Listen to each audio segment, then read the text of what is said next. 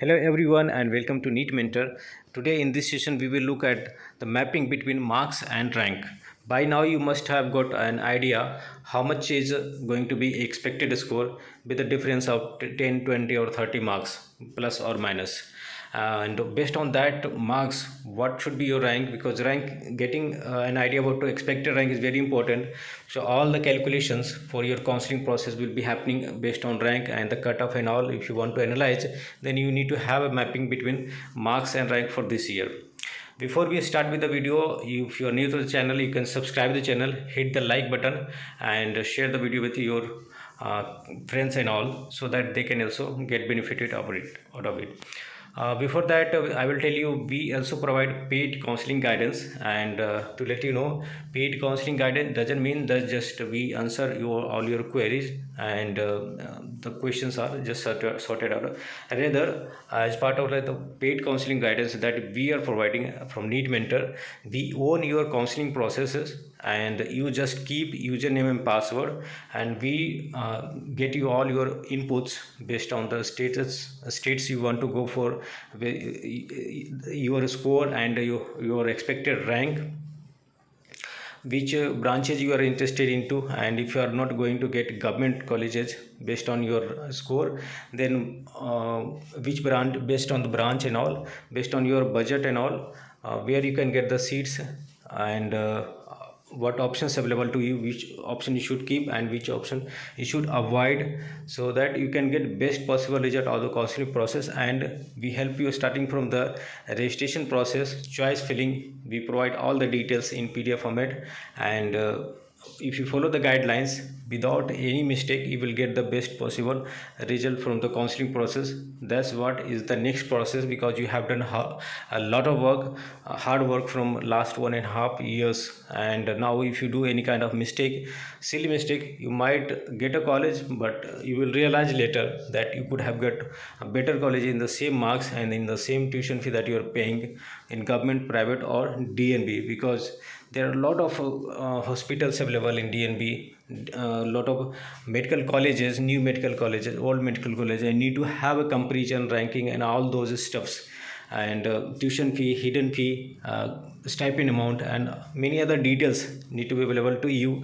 All the counseling process, security deposit, and based on those factors, you analyze, and it takes a couple of days of time to get to a calculation that which state you need to go for and how you should proceed with the counseling process. So that's all guidance we provide. Now let's jump to the our rank prediction. So there are many factors, and it's not a easy job to predict rank, because there are many factors involved, and you can't just go with the last year score. Many candidates were saying last year in particular 55% score we were getting a particular rank. Now this year, how you can say the rank will be this much different? So it depends on many factors. The factors that I have taken into consideration for predicting the rank is paper difficulty level. Compared to last year, the paper difficulty level was easy, and it was kind of like misguiding also. The first day you looked at the paper and came from the examination center, you expected marks of 600, and later after a couple of days, when the question answer keys are available, the same candidate were saying I won't be getting 600, but will around 550 or 540, like that. So with this kind of like a feedback coming from candidates, I have taken consideration to those feedback also. On the low score, you will be getting better rank. Previous year trends you have to see in order to figure out what will be the what will be the rank for particular score, and which uh, score people, or like during which rank more number of people fall as per the previous trend. Change in pattern of examination this year, people were more afraid that what will be the pattern, how difficult will be question, but it didn't impact that much, and they prepared very well to tackle all those pattern changes. And in all that mock test, you had like a tougher questions than in the examination, and that also helped. It also impacts the number of question you make correct, and score you get. And one more factor, your rank in the GTs. um, as you know, the GT happened where more than 1.5 lakhs candidates participated all from all over India, and there what was your rank and now what score you are getting. So in the your merit will remain same among like 1.5 lakhs now or then. Okay, it can change a little bit. Your score will be changing based on the paper difficulty level, and but the rank will remain same based on your merit.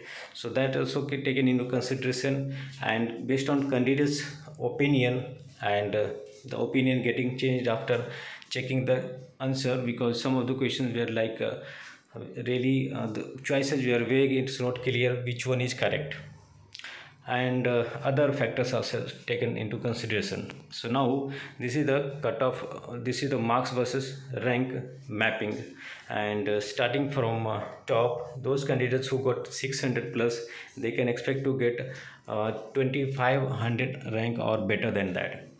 Those who are between 600 to 550, they can get 7000 or like that. 550 to 520, you can get rank up to 10,000. 520 to 500, you can get rank up to 14,000, and 500 to 490 rank would be up to 16,000.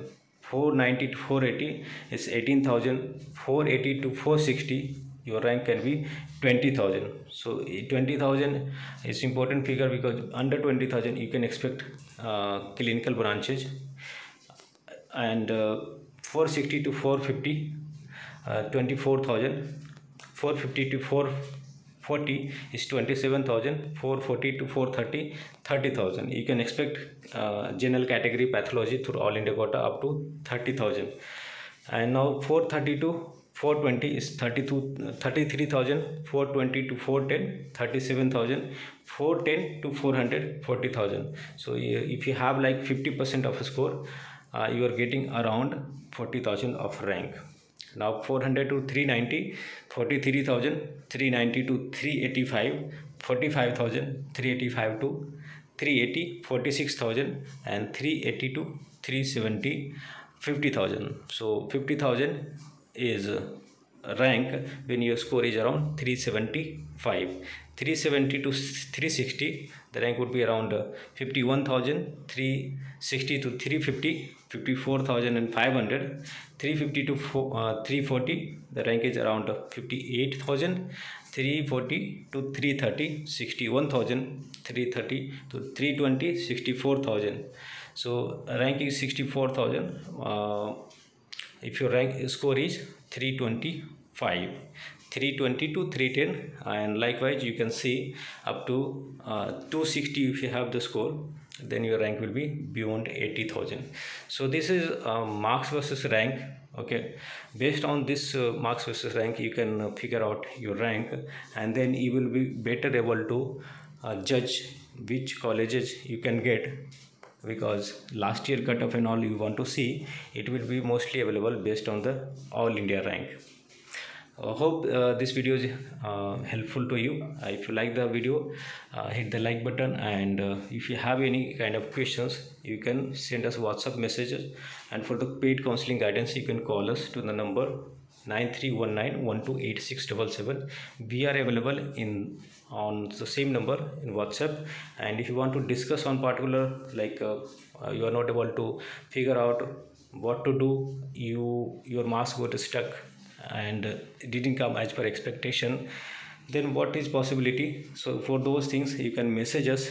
We will book a kind of like 5 minutes 10 minutes time slot. I will tell you the timing.